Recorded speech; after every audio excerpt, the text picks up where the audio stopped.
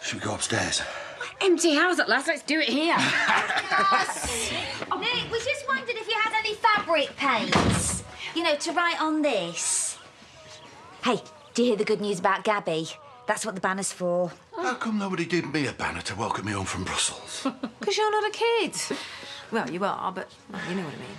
Are you going all gaudy on us? Oh, no, I was going through some of Ashley's things and I'm OK with it, but I still have moments, you know, like a rush. He's gone.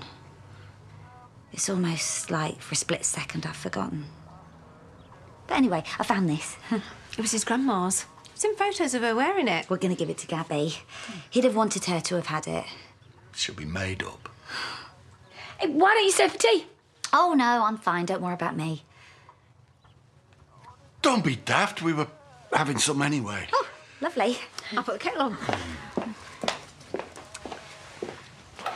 If it were me and you were gone.